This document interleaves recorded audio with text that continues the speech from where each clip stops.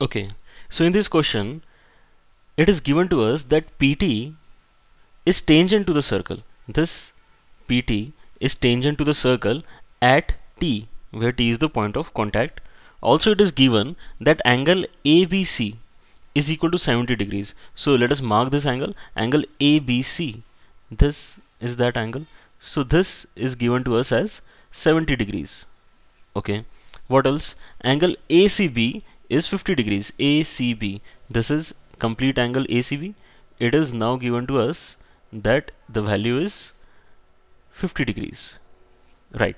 So now we have to calculate these three angles, angle BCT, angle BAT, and angle APT, right? So let us one by one mark these angles and let us try to find the values. So angle CBT, angle CBT. So for that, let us join B and T first, right? So this complete angle I need to find, red angle. Okay. So if you look at this question very carefully, you will see that this angle is already marked as 90 degrees. Okay. So now what we see a chord TC, right, where T is what? T is the point of contact of the tangent PT, which means that your TC should become the diameter, because only one chord is perpendicular to the tangent at the point of contact, and that is what? That is the diameter, correct? So now if CT becomes your diameter, then angle CBT becomes angle in the semicircle, right? So directly using the property that angle in the semicircle is always equal to 90 degrees, we get the answer of the first question, right? Angle CBT should be equal to 90 degrees, right? Okay. So if now we know that angle CBT is completely 90 degrees, so this portion should be how much?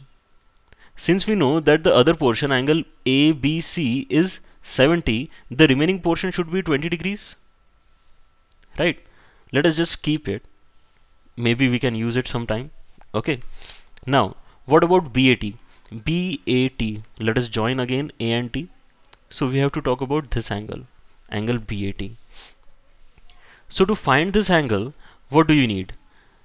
You will have to calculate few more angles before this. Okay, so again if you look at this, then this complete angle is anyways 90 degrees. Okay, no problem with this. So now if somehow you can get the value of either this angle or the angle that we want in the initial phase. Okay, so to do that, this 20 degrees will help us. Look at the chord AT or the segment AT. This segment AT is forming two angles, angle ABT and angle ACT. Now using the property that the angle in the same segments are equal, we will get that this measure should also be how much? This measure should be 20 degrees, because we already know that ABT is equal to 20 degrees, right? Now, if ACT is equal to 20 degrees, the remaining angle BCT should be how much? It should be 30 degrees, because we already know that the complete angle ACB is equal to 50 degrees, right? Okay. Again, look at another segment TB. This segment TB is also forming two angles, angle TCB, which is equal to 30 degrees, and angle BAT, which we have to find. So these two angles should be equal according to the theorem, right? So we will again get our second answer, angle BAT is equal to angle BCT, which is equal to 30 degrees. This is our second part. Now let us move on to the third part, angle APT. We have to talk about this angle. Okay, so to calculate this angle, the easiest process would be to look at the triangle PBT.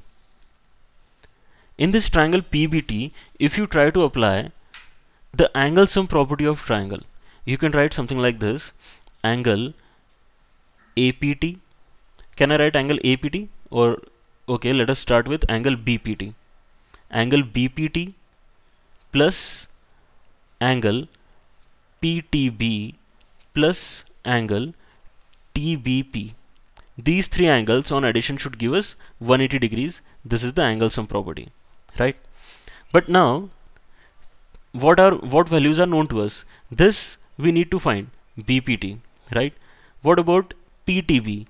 PTB can be broken down into two angles of which the values are known.